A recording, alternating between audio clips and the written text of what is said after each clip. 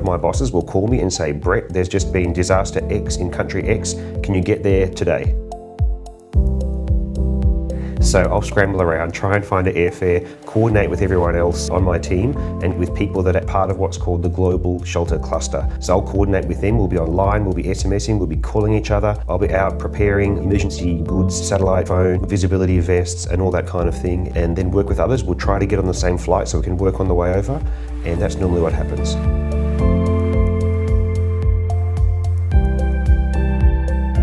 My name is Brett Moore. I'm from Melbourne in Australia.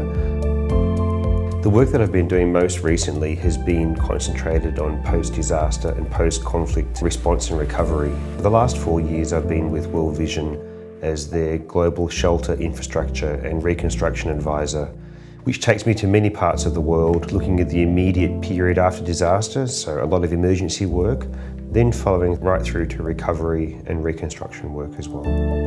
A strong interest in justice, global issues, and certainly around travel and adventure brought me into the humanitarian field.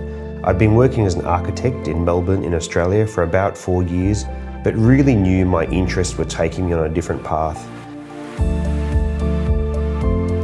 The biggest step for me was after the Great Asian Tsunami. That led me to a 6-month contract in the northern tip of Sri Lanka. In the end, I stayed for nearly 5 years there, and that really led me through the recovery after tsunami and what then re-emerged as a conflict.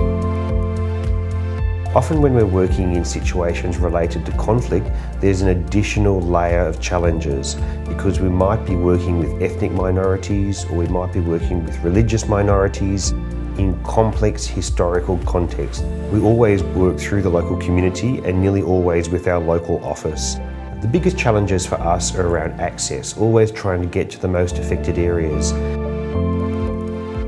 There's many reasons why I've kept doing this work. I mean, it's largely addictive. Humanitarian work gives you such a buzz. You're out there in the field dealing with people in extreme circumstances, and it brings you out of your life. It takes you away from the regular life that you have in a developed country context. My year here so far in the Loeb Fellowship has been amazing. My work in the humanitarian field has really been a natural fit with risk and resilience track. So that's been a really great first step for me and opened my Loeb up to a lot of opportunities, working with faculty, working with students, supporting the projects and opening doors for them to get them further exposure to humanitarian work.